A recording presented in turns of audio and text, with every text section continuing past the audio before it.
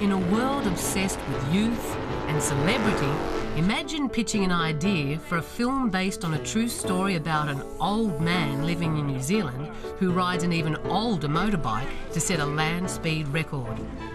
Well, the film was made, and to everyone's surprise went on to break a record of its own. The world's fastest Indian, referring to the motorbike model, has become New Zealand's highest ever grossing locally produced film, beating other local films such as Once Were Warriors and Whale Rider. Veteran Australian director Roger Donaldson met Burt Munro, the man in question, over 30 years ago and has long cherished the idea of telling his story. He was just this amazingly memorable character that I could never forget. And when I started making feature films, I just thought that this character would be, you know, a great character to base a movie on. Described as a one-off, Burt Munro was turning 68 with a heart condition when in 1967 he hurtled across Utah Salt Flats in America at a record-breaking 295 kilometres an hour. And he did it on a 50-year-old Indian Scout motorbike, souped up and held together by his own mechanical ingenuity. Mile 8, 201.851 miles per hour.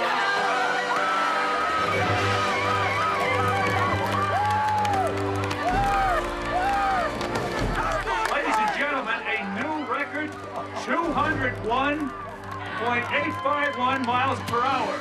But as Roger Donaldson puts it, the movie is not just the story of an old man and an old motorbike, it has a more universal theme. Good morning. You know how fast you were going back there? Yeah, about 150, 160 miles an hour. Yeah. Yeah, that sounds about right. My movie, though, is really, you know, not about motorbikes in my own mind. It's about passion, it's about having a dream, a character who the glass is always half full, not half empty. And that's what was attracted, that's why I was attracted to this character, and that's really the sort of part of his story that I was keen to tell. Being a film about a local hero and made by Kiwis, the world premiere was held in Invercargill, Burt Munro's home, a little-known city at the southernmost end of the South Island. Well, I think it'll uplift the people of the city. It'll make them to believe that we can be innovative, we can do anything, we can challenge the world, we can add to the delights of the world. With tourists already coming to see the New Zealand locations of the Lord of the Rings trilogy, the Southland Tourist Office has added a promotional segment to the fastest Indian DVD, hoping to put Invercargill on the tourist trail. It's a film that upholds the image New Zealanders have of themselves, a tiny country at the bottom of the world that punches above its weight. Is this a hinge off a fence post? No, that's from an old kitchen door. What? Let me just ask you, what is this? It's a cork. What does it look like? It's a cork from a brandy bottle. For a population of 4 million people, they've done a lot around the world.